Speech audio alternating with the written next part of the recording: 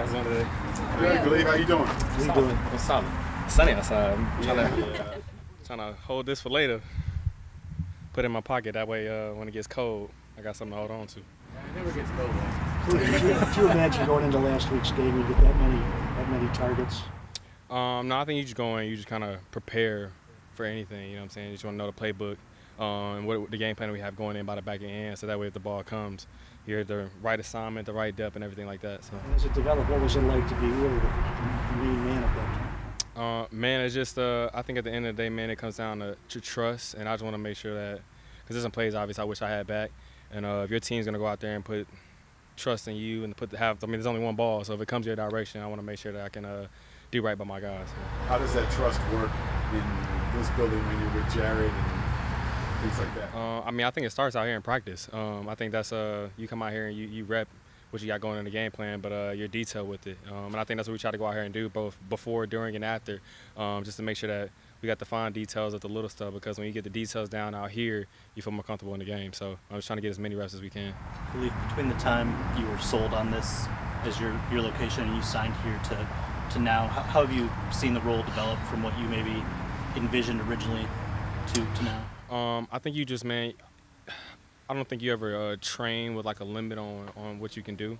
I think you train as hard as you can to reach all your highest goals. You know what I'm saying? So I think I just kept practicing and training as best as I could, so that way in the event that I was put in a situation where my team was trusting me with the ball, no matter whether it's once, zero time, whether it's a block, anything, whether it's returning the ball, like, it doesn't matter what it is, I can go out there and perform. So. Speaking of the training, can you just kind of explain your post-practice routine? Usually goes about a half hour or so after practice.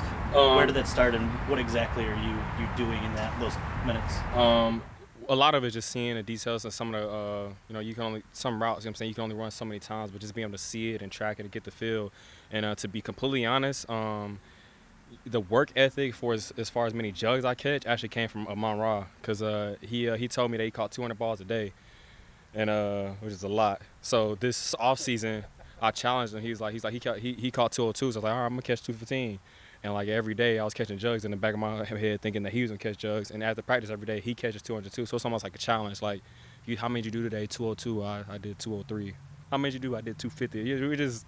We just actually got that from him. But yeah, just doing that, just trying to be consistent. I think just making it a habit to go out there and just get a little bit better every day I can. So I mean, I better catch 200 balls in practice, but maybe I can see 200 balls, so that way when you get the one drop or you get the one in me or anything happens, you have 200 or 199 reps on top of that of you getting it right, so you can let that go and trust yourself. So you're out there literally counting every rep there? Yeah. I'm counting it because I gotta hit the number, because I know he's gonna hit that number. If you ever look, man, he's always on the first ones on the jug now, because he knows how long it takes. But he gets every single one of them in. So yeah, you try to get it. I'm trying to hit that number every day, depending on how much time we got. But ideally, I'm trying to hit that number if I can. So. Is it a good thing that you're doing that with another young guy? I mean, maybe it helps both of you guys grow together. Absolutely. I think just that man's he's a competitor, man. He's not only that, he's got incredible work ethic. So to be honest, he helped me. You know what I'm saying? In my head, I always catch punts or a little bit here and there, but I mean, I was probably around like the 75 to 100 mark, and he said, I'm catching 200. I was like, you know what? I appreciate that, because I was selling myself short. And because he has such a good habits and work ethics like that and dedication, he ended up helping me. So he actually helped me grow. Sounds wild to say, but you're probably not that far off from doubling your career production here in this first stretch of games.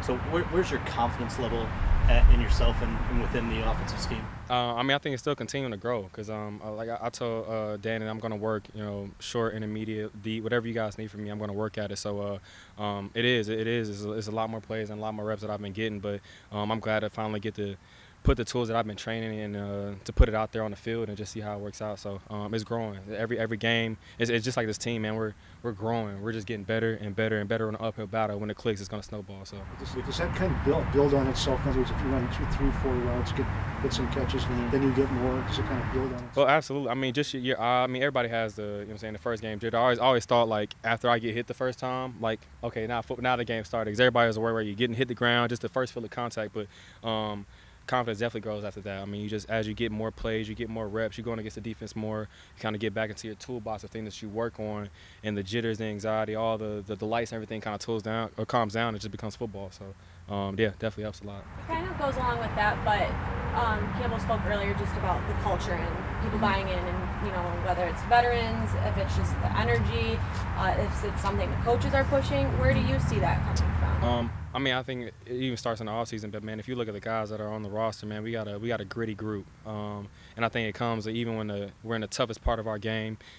Could be considered the toughest part of our season. We got a group that's continually pushing forward. No matter what the odds are, these guys are going to keep pushing forward. It looks like that in practice, and it carries over to the game.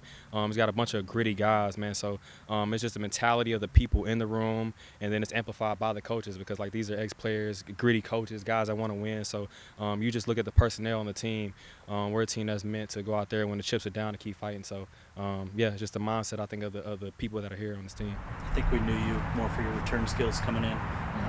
The offensive role seemed to kind of eat into that the first couple games. How good was it to get back into that role in week 3? The return role, I'm sorry. I mean, I got so much trust in these guys. I think you don't force anything, man. You go let your the guys in front of you, the coaches, man. They spend hours here, man. They're developing schemes, finding out what works best, man. And you just let the game come to you. You go out there and try to force stuff, and I mean that's when mistakes start happening. You know what I'm saying? Just come out, do your job, and when the game comes to you and the opportunity comes, because it will, just be ready for it. So yeah, just letting the game come to me when it happens, it'll happen. And I got full confidence in the other 10 guys that are in front of me. So it's kind of a position though for an adrenaline junkie, right? I just wondered, like, yeah. I mean, sure you get some of that at receiver, but do you miss not returning kicks when you're not doing it?